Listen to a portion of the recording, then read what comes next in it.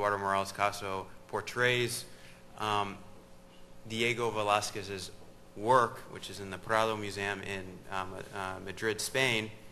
And in this work, there are mythological references. Apollo is pointing to Vulcan and telling him that his wife, Venus, has just cheated on him with the god of war, who he is forging armor for. So it's a little bit of some shocking news, and it isn't such a happy scene in that work. So you'll see that drama and that tension in this next work, La Fragua De Vulcano.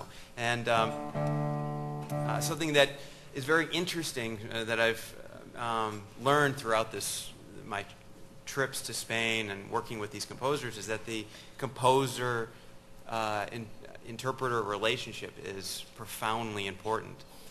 Unfortunately, I don't have the possibilities to talk to Johann Sebastian Bach about his works and to analyze them with him.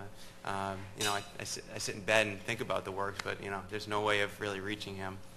And so I have the first-hand opportunity to work with composers like Ricardo Llorca, Octavio Vázquez, and then this composer, Eduardo Morales-Caso.